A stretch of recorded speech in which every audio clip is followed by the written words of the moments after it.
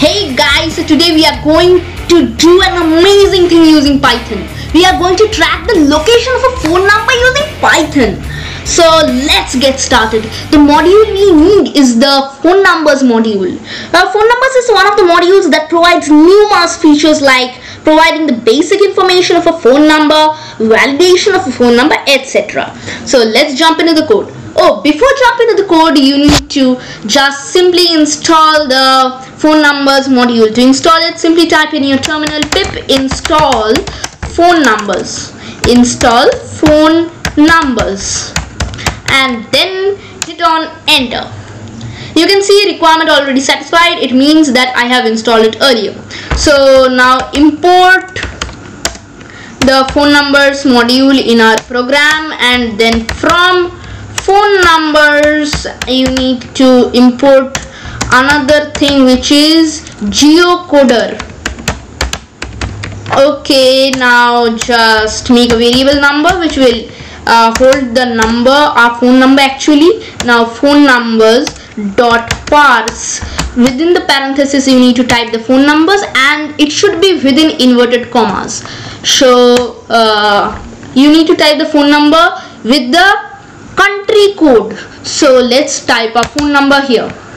First, just some security reasons, I'm just blurring the phone number here. So I have typed the phone number. Now let's make a variable region.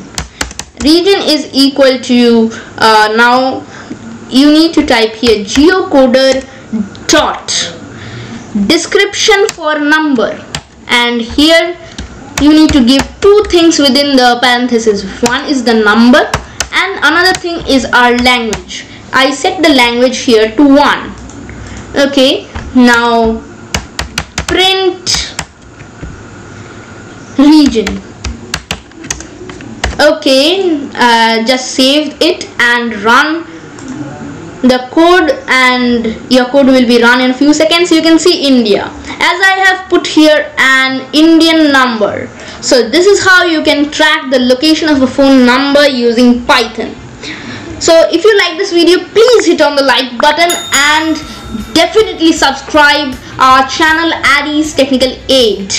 So guys, if you want to get the any kind of information about the phone number using Python, you can see my video in the left. And if you want to build your own audiobook, you can convert any PDF to audiobook using this code.